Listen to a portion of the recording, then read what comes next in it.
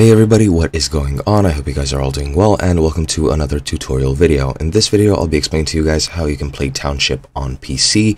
So let's get right into it, or rather how you can play Township on your laptop, which is a PC as well.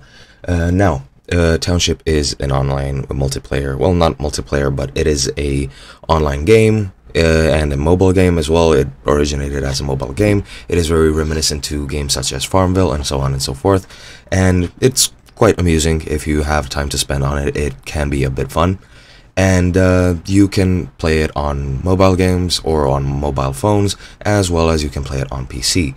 Now, to synchronize your data between phones and PCs, you can only do that with iOS and Android phones, as well as Mac PCs. So if you want to synchronize your information, you can only use a Mac PC, so keep that in mind. However, there is a way to play it on PC.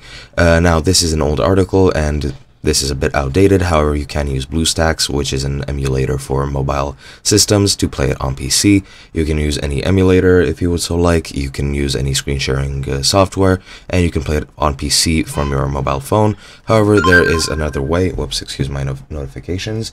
There is another way.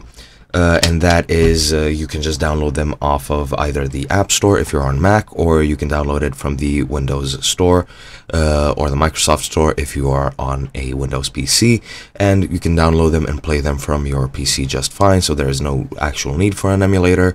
However, if you want to use it for any sort of reason, you can use it, and yeah, that's pretty much it. I hope you guys enjoyed, and I'll be seeing you guys in another video.